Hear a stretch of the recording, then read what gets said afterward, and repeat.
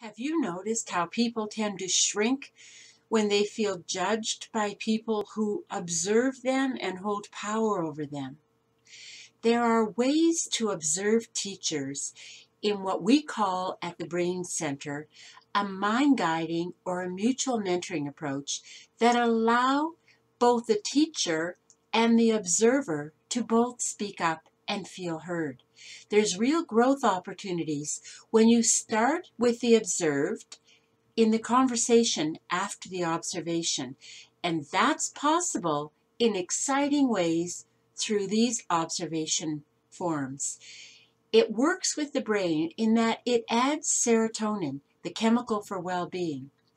And that increases when people feel valued and respected for their capabilities. So what we do is we turn around the observation by learning from the teacher being observed before the observer makes suggestions about change.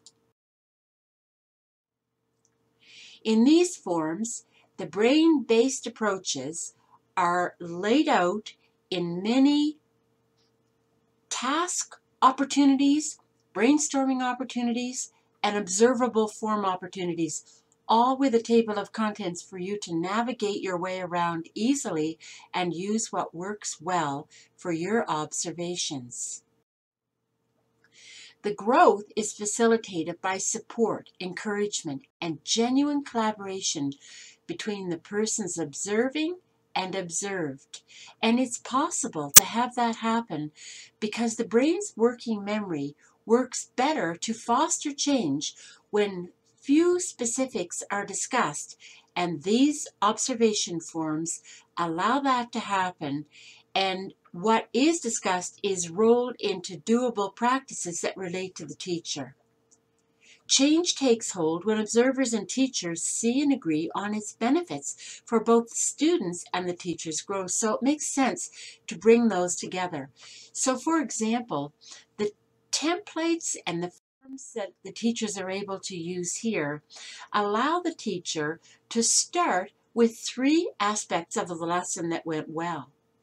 After that is time for the teacher to suggest 3 changes he or she may make, at which point the observer can come in and possibly add a wealth of suggestions from that person's own experience. It's dynamic and it's excited in a mind-guiding fashion, which means a mutual mentoring fashion, so that you can get at things like, what was the main goal of the lesson?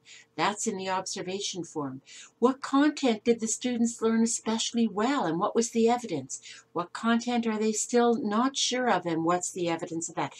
There are opportunities for teachers to step out of their own practice a moment and reflect back in through these mind-guiding opportunities where they can look, for example, through the eyes of an advanced student in the class that day, or look behind the student who may be weaker and was bored sitting in class, and respond from that student's perspective, and then, of course, from most students' perspectives. These opportunities are only enhanced by additional brain-based materials where multiple intelligence tasks, brainstorming opportunities, and opportunities to look at opposite sides of issues are all accessible in these brain-based materials for upper grades.